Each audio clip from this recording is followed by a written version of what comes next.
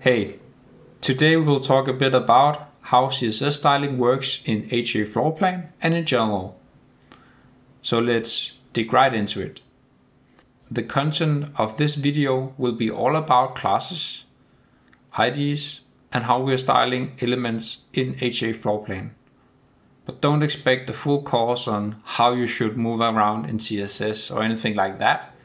This is just to bring you a better understanding on how ha-floorplan are actually working with the HTML DOM element.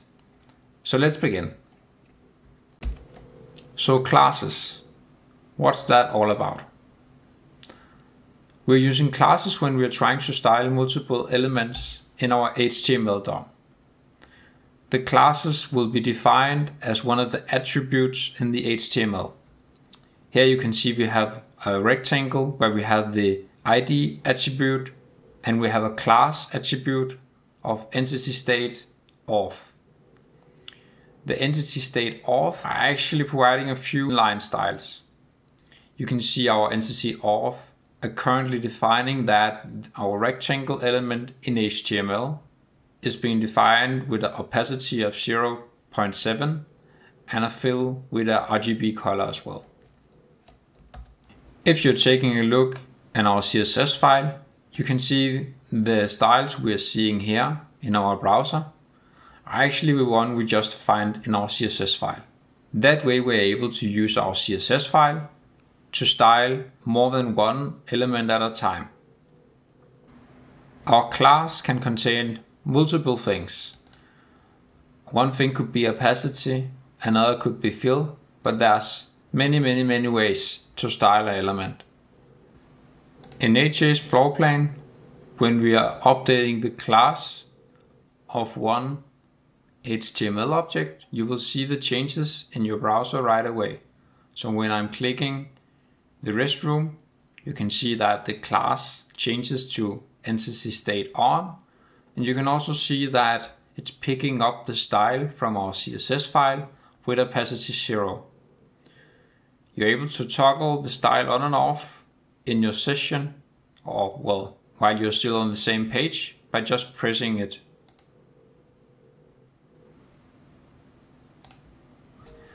Another thing I would like to point out is that every HTML element can have its own style attribute. That means styles which are only applying for that specific HTML element. If that's the case, you aren't able to override it without using the important marker in your CSS file. That's why the important is used in our case when the entity is off.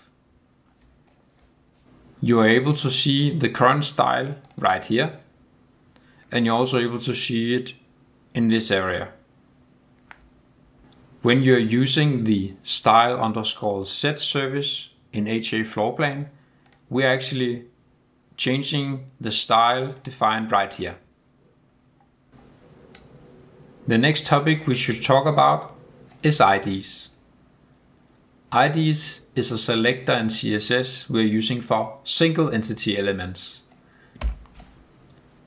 The ID defined in Inkscape is actually the one we're also seeing in our HTML DOM. So the light restroom primary, as we're seeing right here, is the one we define in Inkscape. We can target one ID in our CSS file by using the hash sign, writing the name of it,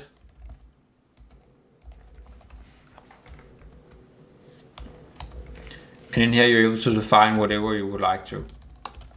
One thing could be using a fill with red. And now that we already have one RGB color defined, it's important to use the important marking. Let's try and save it. Reload the page. And as you can see, our fill is now defined. We are not able to see it because the entity is currently on with opacity 0. But if we're removing that part, we are able to see that the fill is now overridden with the red color of our choice.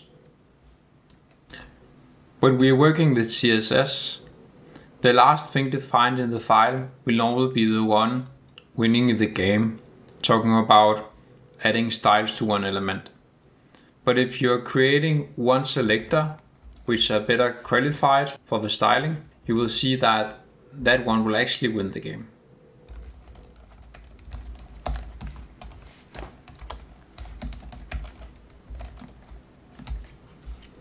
So we one defined called entity state off with the ID in the end is more qualified than the one below it. So if we're reloading the page, you will see that the fill is turning into orange instead of blue. That way we are actually able to override things if we have a selector which are more qualified than the other one. Styling elements with ha-floorplan is all about taking advantage of all the advanced things you can do in CSS and in JavaScript. So when you are updating the class in ha-floorplan and using the class set, we're actually able to put in some dynamic data as well. In this case, when we are using the class set service, we're actually using the entity state as well. That's how we're able to create a class name called entity state on off. We now know the browser is looking for the class entity state on or entity state off on basis of the entity state. And ha-floorplan are updating the class each time the state is changed for the element.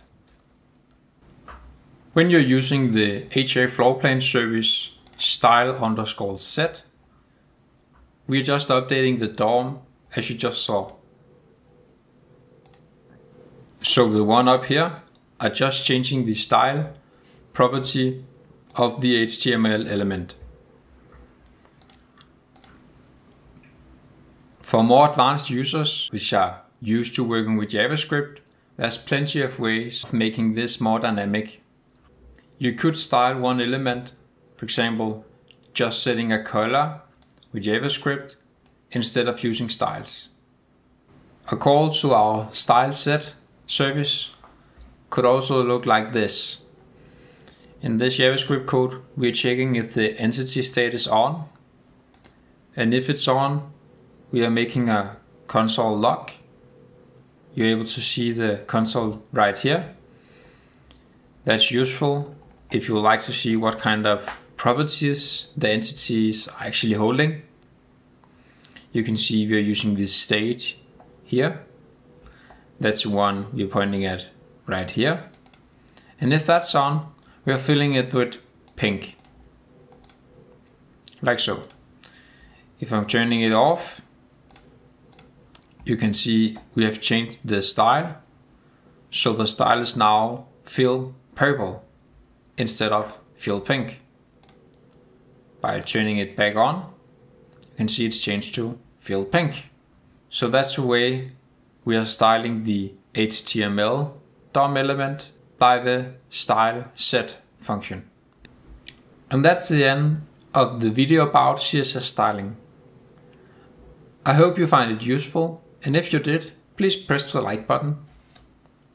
Furthermore, drop a comment if you have any questions related to the usage of CSS in Home Assistant floor plan. Thank you for watching.